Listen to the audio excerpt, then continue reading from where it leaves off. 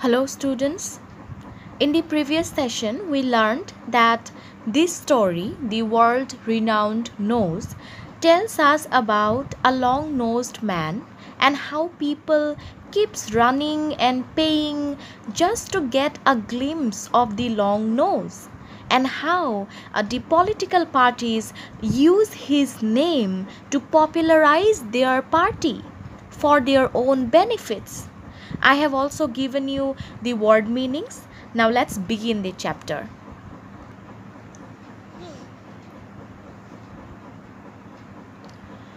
It is a startling piece of news that nose has become a matter of dispute among intellectuals. I record here the true story of that nose. So students, at the very beginning, the writer begins this story by exposing a news to the readers, right?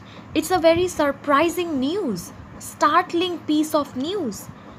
Everyone is talking and discussing and quarreling over the topic of the long nose. And now the writer will be giving us the true story of that nose. Now, the owner of that world-renowned nose had completed 24 years of age when the story began. No one knew him before that. Does the 24th year in a person's life have any special significance? Who knows? If one looks through the recorded pages of world history, one finds that the 24th year had a significance in many great lives. Students of history need hardly be told this.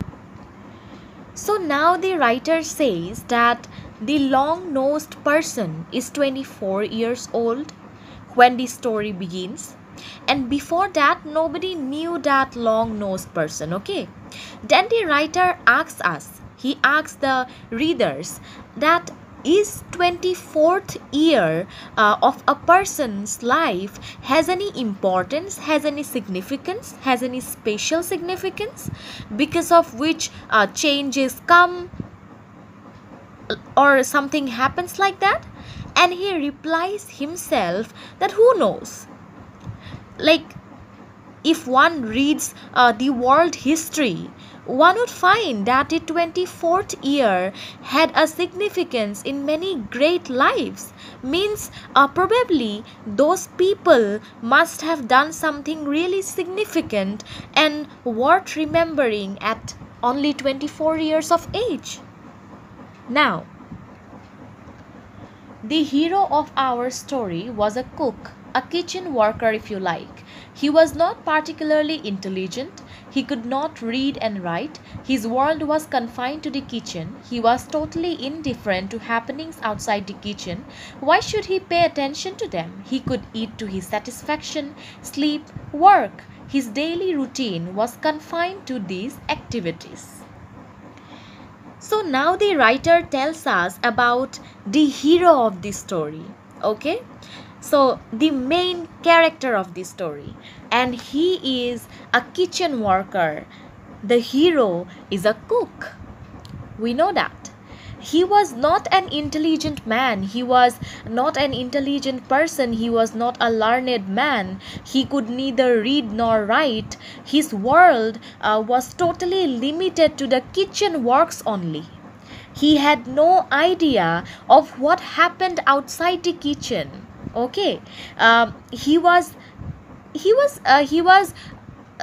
though his life was limited to the kitchen works only, still he was living a very satisfactory life. He was satisfied with his life. He could eat, sleep and work, and that is all what he did every day. So these were the only activities in his daily routine. He did not know the names of the months of the year. When it was time for him to receive his salary, his mother would come and take it. He lived a contented life till he reached his 24th year. Then an amazing thing happened. So students, this hero did not know even the names of the months. Okay. And when the time comes when he gets his salary, his mother would come and take it. So he was living a very, very satisfactory life till the age of 24. Okay. Here something interesting happens. So he was living a very satisfactory life till the age of 24. But then in his 24th year, an amazing thing happened. Now let's see what happened. His nose grew slightly in length. It passed his mouth and reached the level of his chin. The nose began to grow in length every day. Within a month, the nose reached his navel. Did he feel uncomfortable? Not in the least. He could breathe freely. He could distinguish between smells. So now, students, the amazing thing that happened when he was 24 years of age was that his nose started to grow longer and longer.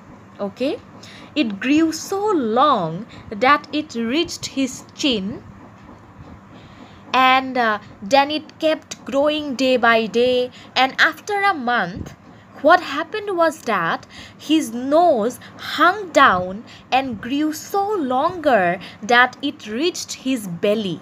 Okay, but the writer says that even though the hero's nose grew longer and longer and finally reached his belly, he did not feel uncomfortable. He was able to breathe properly. He was able to distinguish between the smells. He could smell different things. So why would he feel uncomfortable with his long nose?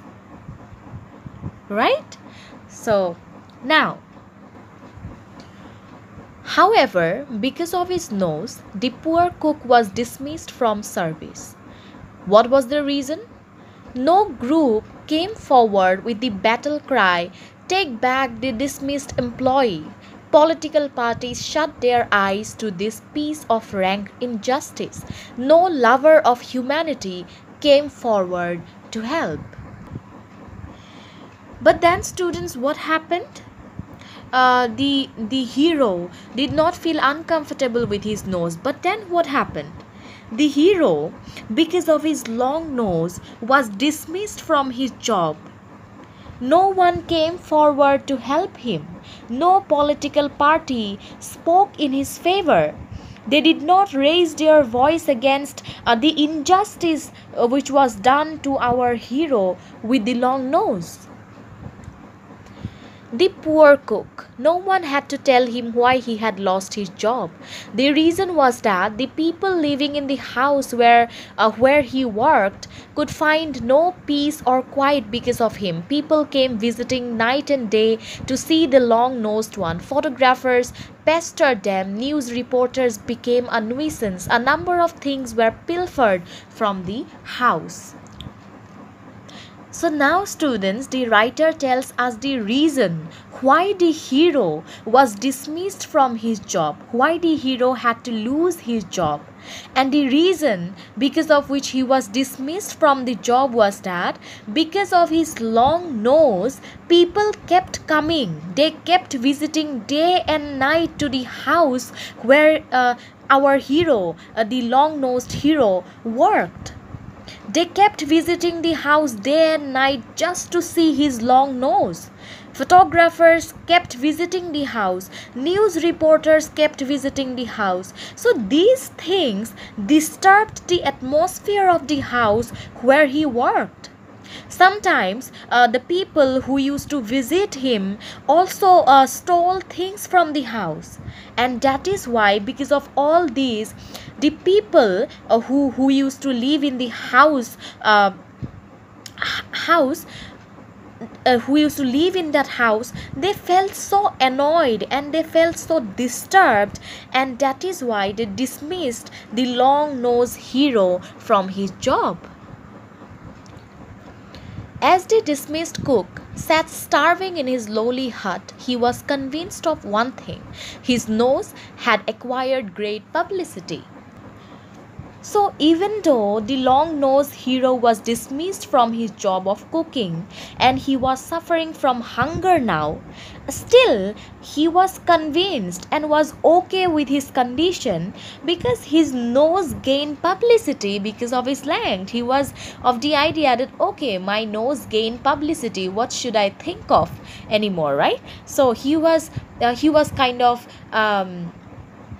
he was thinking kind of something like that. So that is why he was convinced and he was totally okay with his situation, because his nose had acquired great publicity. People knew his nose. Now, people from distant lands came to see him. They stood stunned with surprise at his long nose. Some touched it too, but no one asked, "Have you eaten today? Why do you look so weak?" There was no money in the hut. Was he a wild animal to be kept starving? He might be a fool, but he was a human being. One day he called his old mother aside and told her in a whisper, "Get these horrid people out." The mother promptly put them all out and closed the door.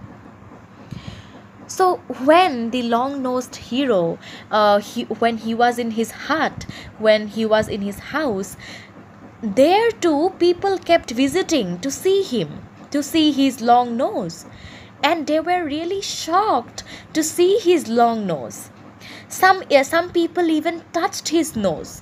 And now the writer says that even though so many people kept visiting him to see his long nose, still nobody asked him if he ate something or why did he look so weak, because he was sitting jobless in his hut.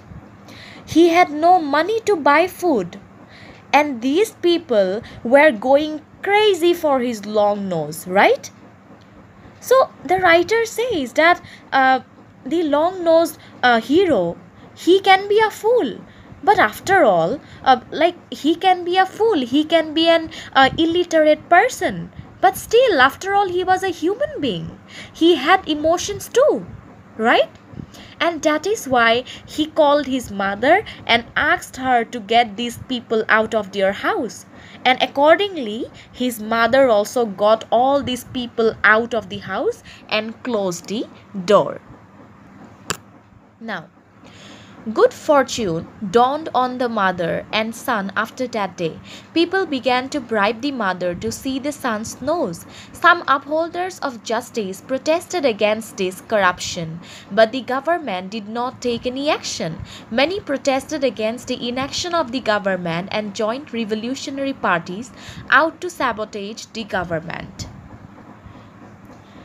So now, students, the writer says that after that day, uh, good luck came to the long-nosed hero's house. Now, how good luck came to their house? Because after that day, people started to pay the mother of the long-nosed hero to see his nose. Okay. Some people did not like this thing that people are paying or giving bribe to the mother, and so they protested against it. But the government did not take any action. Government did not do anything against it. And that is why many people even protested against the government also. They wanted to break or destroy this government, as this government did not take any action against what people were doing just to see the long nose. They were giving bribe to the mother of the long-nosed hero. And when the government also did not do anything against this corruption, people became angry upon the government and they tried to destroy the government. They joined several revolutionary parties to destroy the government, to destroy or to break the existing government. So students,